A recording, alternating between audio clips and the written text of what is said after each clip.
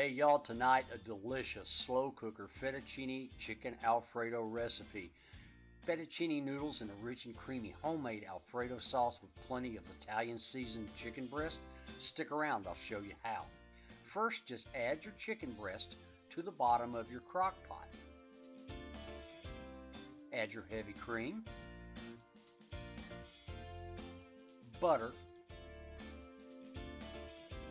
chicken stock, and we're going to season this with garlic powder, Italian seasoning, kosher salt, and coarse black pepper. Perfect. All right, give that a quick stir.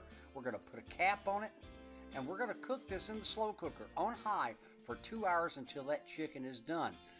After that, take your chicken out and set aside. Add your fettuccine noodles to the sauce. Also add your parmigiano reggiano cheese.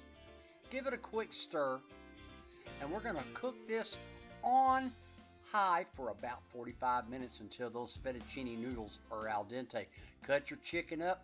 After 45 minutes, add your chicken to the noodles, garnish it with some parsley, and enjoy a delicious Italian meal in the slow cooker. Hope y'all give it a try. The recipe and the directions is in the description box below the video.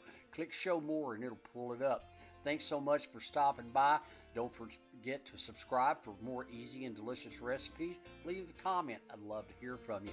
And until next time, bye-bye, y'all.